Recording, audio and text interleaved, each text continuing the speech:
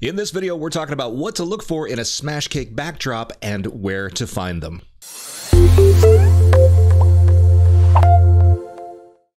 Hello again, everybody. My name is Daniel Troutman with thesmashcake.com, your online resource for all things smash cake, whether it be photography tutorials or advice like today's video on where to buy all the cool stuff you're going to need to be successful in smash cake photography.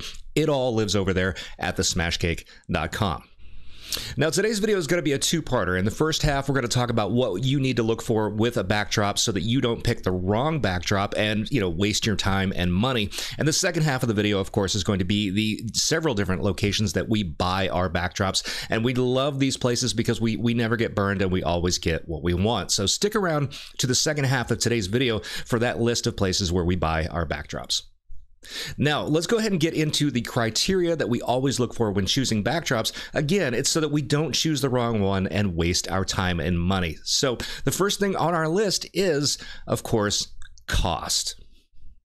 All right, ladies and gentlemen, let's go ahead and face it. We're in a business. I mean, it is an artistic business. We are artists, but we are monetizing that and it turns it into a business. And at that point, you really have to monitor your cost. Cost is what's going to make or break your business. Cost of goods, cost of props, cost of camera gear. You really have to manage your nickels and dimes because it's in the nickels and dimes where businesses are lost. So it all starts with getting in good buying habits when it comes to buying things like backdrops. Now, there was a time I was up in Seattle for the weekend. I got to hang out with the fabulous and famous Miss Sue Bryce. And Miss Sue Bryce introduced me to a beautiful Oliphant backdrop. It was an amazing backdrop. And I thought to myself, I want one of those for my smash cake sessions. How off the chain would that be? So I asked Sue, I said, hey, Sue, how much did that run you? She looked me dead in the eyes and she said, $1,500. That's $1,500 for a 6-foot hand-painted backdrop. Now, it was the most beautiful backdrop I had ever seen, but at that price point, it simply isn't feasible because at the time, my sales average was in the $400 to $800 range, and buying a $1,500 backdrop for a $400 sales average, it just wasn't feasible. So you really have to watch your nickels and dimes, and you have to be responsible when it comes to buying your backdrops. So monitor your cost at all costs. Now, moving on from cost, the next thing to consider is size, and size will actually determine the cost, right? You don't need me to tell you that the larger backdrops cost more. So really what you're thinking is, at that point, why don't I just buy all the small backdrops and save myself some money because I want to be responsible? Well, good on you for wanting to be responsible, but here's the inherent problem with buying backdrops that are too small. Let's take those videos, for example. We've all seen them. They're on YouTube, where it talks about using a 4x6 panel that you get for Lowe's at for $35. We've all seen that video, and most of us have tried that. And when you try using a panel that is 4x6 for a smash cake session, the problem you run into is that in order to get your subject so that their head doesn't poke over the top of that panel in the frame, you have to get your subject closer to the panel. Now, what happens as you get closer and closer to your background? It's harder and harder to get that background out of focus. And as smash cake photographers, the holy grail for us is having that nice, beautiful, buttery, slightly out of focus background. That's what moms and dads go nuts for, and that's what they spend the big money on. So we really, really want to focus, no pun, on getting the background out of focus. And you just simply can't do that if your backdrop is too small. Now, the other thing you're going to say here is, well, okay, I could extend that small backdrop in Photoshop. And yes, you very much could. You absolutely could. Feel free to do that. But here's the thing. Again, we're in a business. And every time you dive into Photoshop, guess what, ladies and gentlemen? You are losing money. Because your client, they're paying you for finished images. They're not paying you by the hour. If they were, you could spend 8 hours a day in Photoshop and be compensated for it. But that's really not the case of it. So what you have to remember is that every time you spend 20 or 30 minutes in Photoshop on a couple of images, extending those backgrounds, you're actually lessening the amount of money you make per hour on the project as a whole. So you're losing money every time you go into Photoshop. Now, to avoid all of that, what you have to do is just buy the right size backdrop. And fortunately for you, I failed miserably at doing that at the beginning part of my career. So you guys get to learn from my mistake. And really what I have found over the years of making lots of mistakes is that for me, the sweet spot really is a backdrop that's about 7 foot or wider and about 5 foot or taller.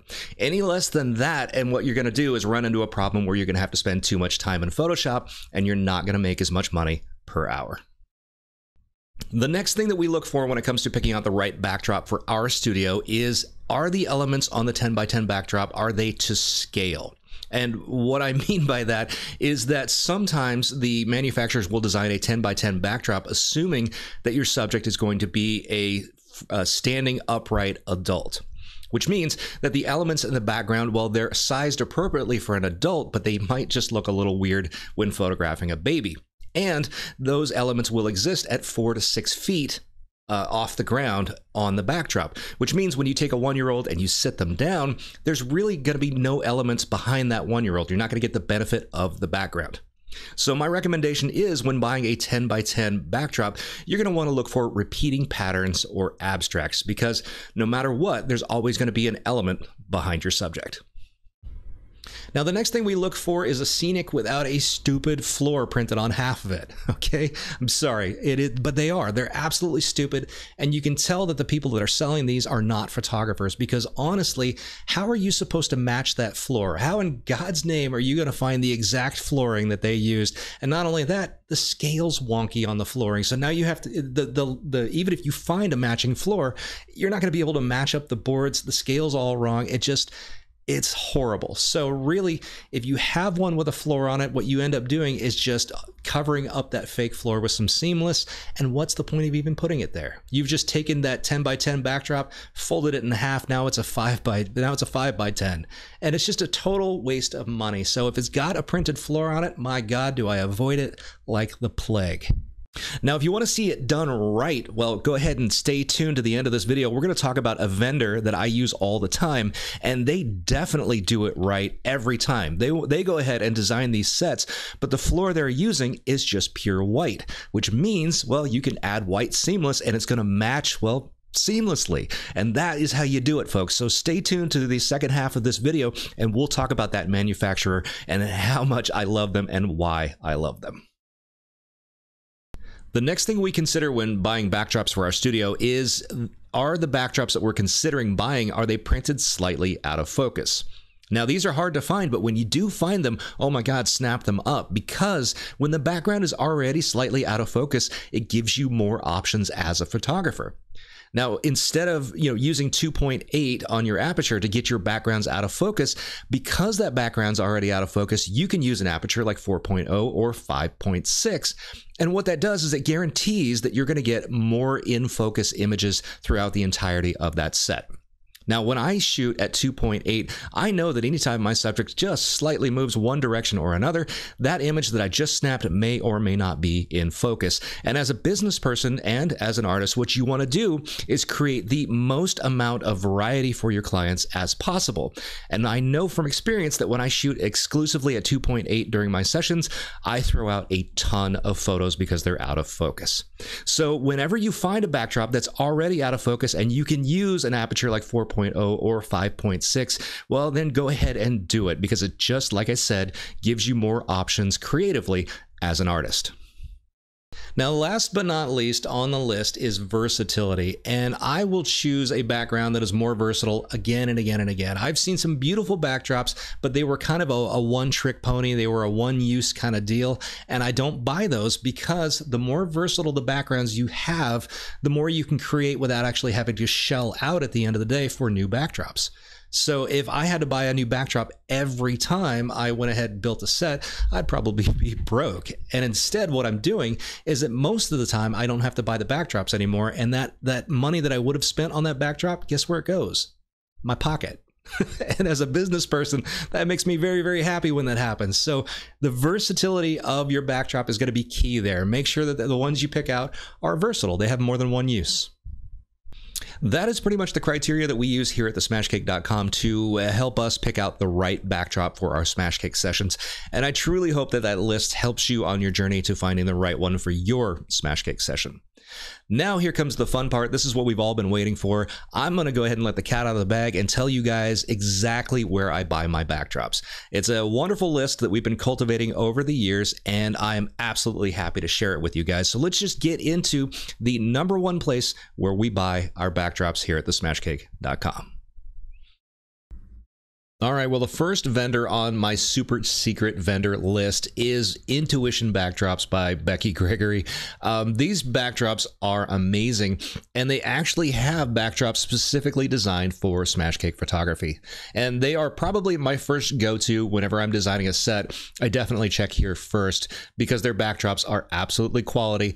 And the best part is that I know an artist is at the helm of that company, and they're not just in there to cash in. They're there to make quality stuff to help us create artistic images. All right, so the first thing we're going to do is bounce on over to intuitionbackgrounds.com, and you're going to notice that they have a catalog. And over here under backdrops, they, like I said, they have a section for smash cake photography, cake smash photography. It's right there. So go ahead and click on that, and you'll be taken to their designs. Now look at these designs.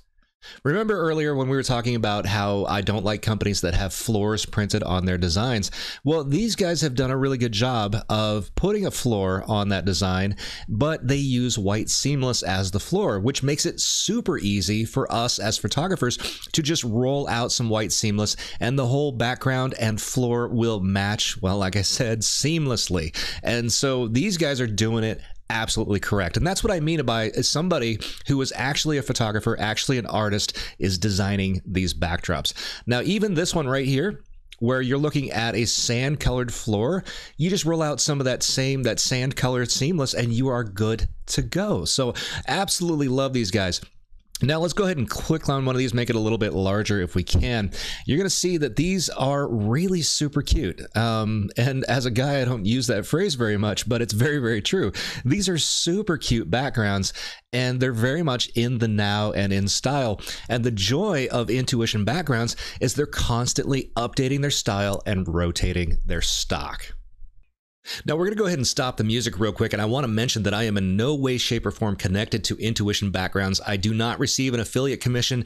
There is no connection between the two of us other than I am a massive fanboy of what they are doing over at that company, because it literally, like I said, it's a bunch of artists creating artistic backdrops to help other artists elevate their art. Right? It's beautiful. And in a world of companies out there that are just existing to make money off of us and to not help us elevate our craft, it really is refreshing to find a company like Intuition Backgrounds. So the reason it's number one on the list is because it's always my number one pick when I go shopping for backdrops. Now, one of the other places that we source our backdrops is on Facebook. There are a lot of Facebook groups out there where other smash cake photographers get together and they sell each other their used equipment. So oftentimes you can buy a really nice backdrop at a reduced price from somebody who's used it and their style has kind of moved on, and they want to get rid of some stuff that no longer fits their brand, and they do it on Facebook. Now, a lot of these groups will even let you trade. You can trade backgrounds with other Facebook users that are in that same group. And it's a wonderful resource, especially for those of you just starting out who do not have a whole lot of cash. So what I'm going to do is go ahead and throw up a graphic, and it'll show you a couple of these Facebook groups that we use. But of course, I'm going to link to those in the description section of the video as well. So there's no need to pause the video and write it down old school with a pen and paper. Just hit those links at the bottom of the video, and you can go check out those Facebook groups for yourself. If you were to look in my prop closet, you're going to see a lot of backdrops from our next company, and that company is Kate Backdrops. Now, I have a very love-hate relationship with Kate, and I love it because back in the day when I was a struggling photographer and I was just starting my business, I could get a 10x10 backdrop from Kate for less than $150. But where I struggle with Kate is their business policies. For example, they have a program where you can literally take a picture of a cake smash set and upload that picture to Kate, and Kate will turn around and make backdrops for sale out of those pictures and then pay the photographer for the image.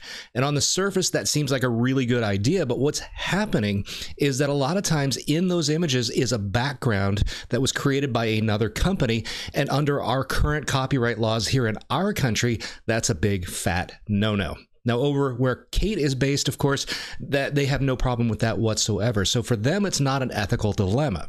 For me, on the other hand, yes, I love the cheap backgrounds, but do I want to continue to support something I don't believe in? That really is the question, but I don't want to get into that today. That's what the comment section is in this video. That's what that's for.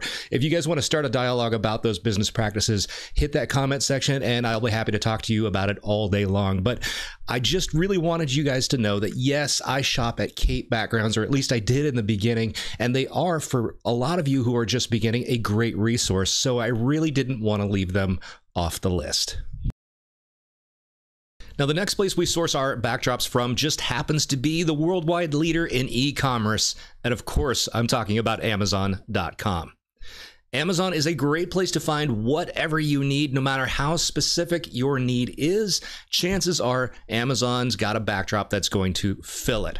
But be warned, if you climb on Amazon, just don't make any other plans for the rest of the day, because it is a bit of a time suck. It is a rabbit hole that oftentimes you will spend hours down. So just know that when you are looking at shopping for backdrops on Amazon.com. Now, if you don't feel like going down the Amazon.com rabbit hole and losing half of your day when shopping for backdrops, well, you can always check out, shameless plug, the Smashcake.com. What we've done there is every item on our webpage is an Amazon link. We have sifted through Amazon for you, saving you hours worth of time. And all you have to do is just browse through all of the backdrops that we cherry picked specifically for Smashcake photography over at the Smashcake.com. So it is a valuable resource because all the work has already been done for you. And that, ladies and gentlemen, is our video on how to buy a backdrop that will fit your needs and where to buy them. And I hope that this has been very, very helpful, because, well, that's what I'm trying to do here, is help out all of you fellow Smashcake photographers. That is really important to us, because we want to strengthen the community by sharing what we know. So if there is a place that you know about that we did not mention in today's video, maybe a vendor or even something to watch out for when choosing a backdrop, please utilize that comment section below, because again, as hokey as it sounds, the more we share, the more we grow as a community. Now, if you want to learn more about what we're doing over here at the Smashcake.com, of course, we put out a video every week, and all you have to do is hit that subscribe button and ring that bell, and you will be the first to be notified every time we post a brand new video. Like, for example, the ones that are going to pop up right over here. Now, until next time, guys, I'm Daniel Troutman with the Smashcake.com. I want to thank you guys for catching up with me again this week, and I will see you guys in next week's video. Have a great day. Bye-bye.